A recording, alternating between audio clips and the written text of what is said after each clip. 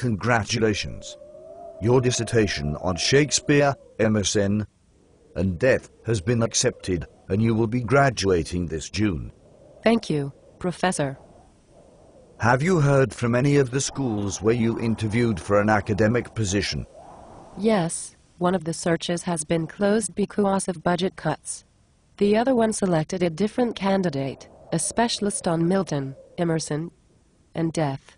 What are your plans for the coming academic year? I have applied for several adjunct positions. Fortunately, there are many institutions of higher learning in the area. In what disciplinary areas did you apply? All of them. Most were positions teaching introductory writing for students who are not ready for college. Well, that's good, since you have taught courses of that kind for several years at our university. Yes, I am fortunate to have a great deal of introductory teaching experience in addition to my years of research on Shakespeare, Emerson, and death. Yes, we are pleased with all the fine work you have done for our university. For example, I have not heard a single complaint from any of the students whose exams and papers you graded all these years. I understand that all of them are excellent by virtue of attending this university and have recognized their work accordingly. Do you think I could obtain a position at this university next fall as a teaching assistant? Oh, I'm sorry, no. We only employ people without terminal degrees to assist our courses.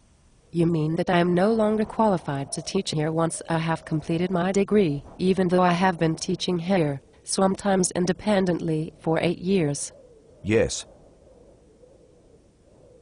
But if I do not get several adjunct positions and some other source of income, I will not be able to pay my rent. And my student loan payments will be due in about 6 months. Now might be a good time to tap into your trust fund. I do not have a trust fund. Oh. Do you not have a partner who can support you? I did. He left last spring for a teaching position at a community college in Juneau, Alaska. That is unfortunate. Well, there are government assistance programs for which you can apply. Also, I understand the history department is looking for a receptionist, part-time. I understand it pays more than any of the teaching assistantships we provide. But I know there are several excellent high school students who have inquired about it. It does not matter. I am going to be a college professor. I have worked too long to become a receptionist no matter what it pays. Then you must continue to work as an adjunct while preparing your dissertation for publication by a major university press, attending conferences all over the country, networking, and making a name for yourself.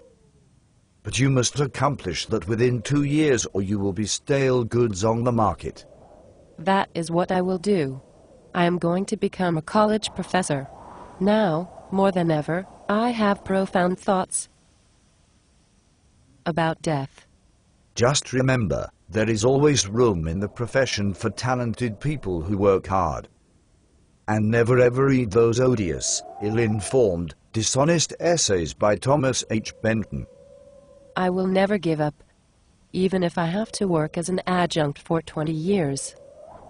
The life of the mind is too important to me. That's good. Now excuse me, please, I have to give an orientation talk to some prospective graduate students. This may be the largest class we have ever admitted. Thank you for your time, Professor. It has been an honor to learn from you. And I promise never to read anything by Thomas H. Benton.